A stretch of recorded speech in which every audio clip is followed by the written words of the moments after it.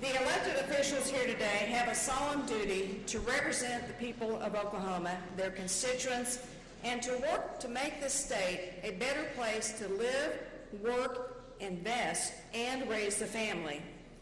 I know all of us, Republicans and Democrats alike, take that responsibility very seriously. I want to thank you for your hard work and thank you for your service to the state of Oklahoma. Because of the actions taken by this legislature, and of course because of the hard-working, innovative, resilient people of the state of our state is strong.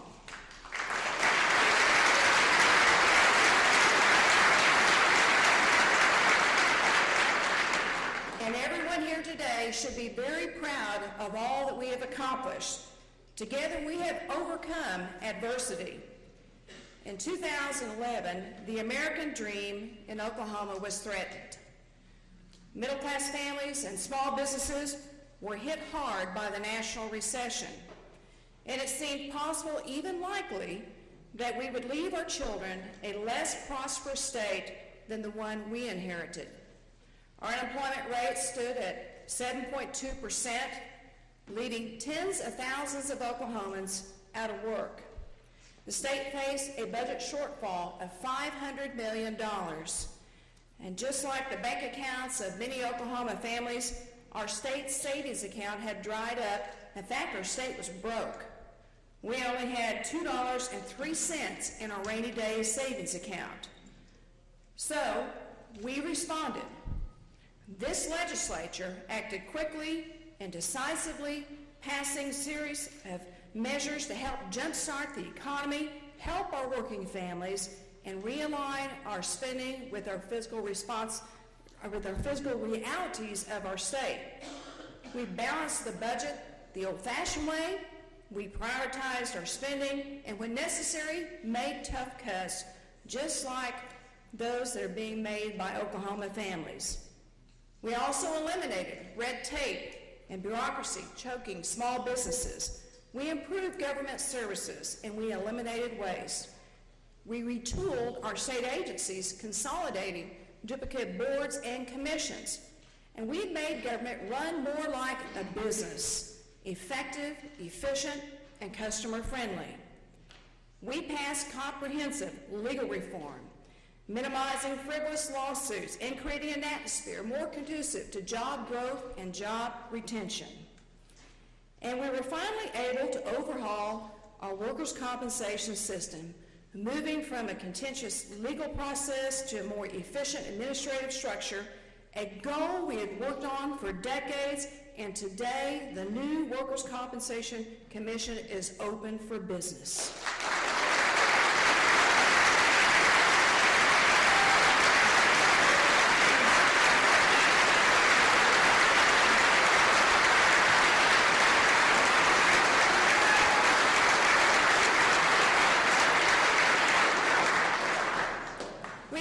On education and workforce training, making sure that Oklahoma schools have high standards they need to produce students who are college, career, and citizen ready. We've also shown compassion and care for those who have served our country and those that have faced unique challenges. We offered a hand up, not just a hand out. We have worked with the legislature to increase oversight over our Department of Veterans Affairs and tasked our new board with investigating and eliminating instances of abuse and neglect of our state's veterans and their facilities. And so I want to thank the legislature for taking care of our veterans this past year. Thank you very, very much.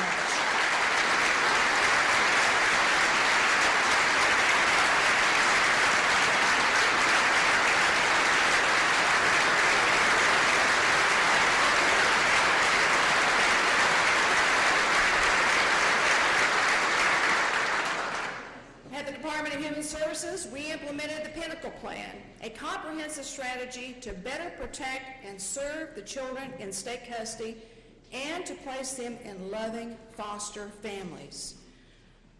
And we've offered increased resources to programs assisting those suffering from mental health issues, including drug abuse and addiction, helping people get the treatment they need to rejoin their families and their communities as productive, happy members of society. For nonviolent offenders in our prison population, we're working hard to offer treatment and rehabilitation so we can be smart on crime as we are tough on crime. So I'm looking forward to a renewed partnership between the Department of Corrections, this legislature, my office, as we work with the agency and our new director to evaluate and improve our Smart on Crime initiatives, including the Justice Reinvestment Act.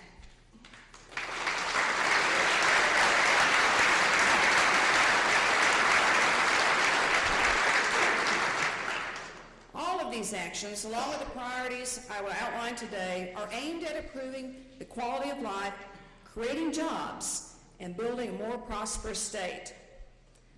Now, we know we're on the right track because the policies we've implemented over the last 3 years are working. Oklahomans are getting back to work, and they're earning more. That 7.2% unemployment rate is now down to 5.4%.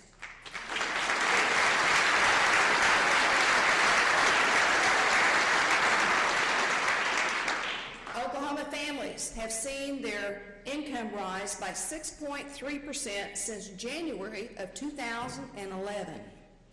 That's 44% higher than the national average and second only to North Dakota.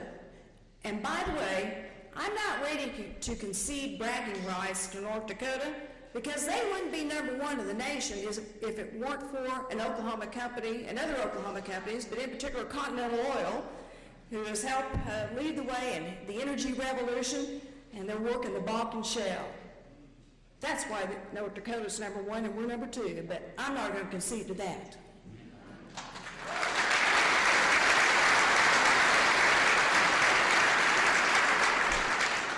Our fiscal house is once again in order.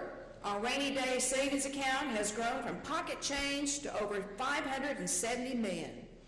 It stands today at $530 million because this legislature wisely and compassionately appropriated funds for tornado recovery and reconstruction after last year's storms. With over $500 million remaining in that account, Oklahoma does have a real safety net should we ever face another natural disaster or economic crisis.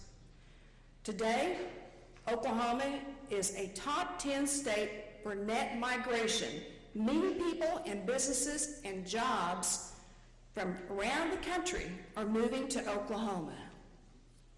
Today, we have achieved great success in the face of considerable challenges. I'm proud of the way Oklahoma responded to unexpected challenges, sometimes even hardships. And of course, we saw our share of that last year. There was no greater challenge or hardship than the one we experienced last May when a series of tornadoes swept across Oklahoma. The loss of life, especially the loss of children, was devastating. I will never forget the unbearable grief when I met with the mothers and fathers who lost a child, or even the scream of a woman who had just found out that her husband was killed. And we must all keep them in our continued prayers.